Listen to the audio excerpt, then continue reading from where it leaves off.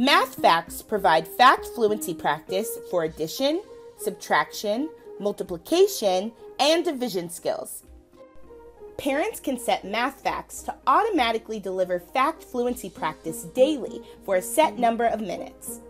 Let's set math facts. Starting from your parent homepage, select a child you'd like to set math facts for. At the bottom of the dashboard page, click Manage Math Facts. This will open the Math Fact Fluency page. Select the skills and the number of minutes you'd like your child to practice. Math facts can be set for 1 to 30 minutes of daily practice.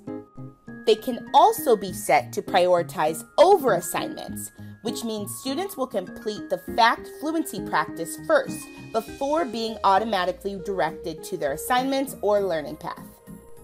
When you've finished setting your parameters, click on the Finish Editing to activate math facts.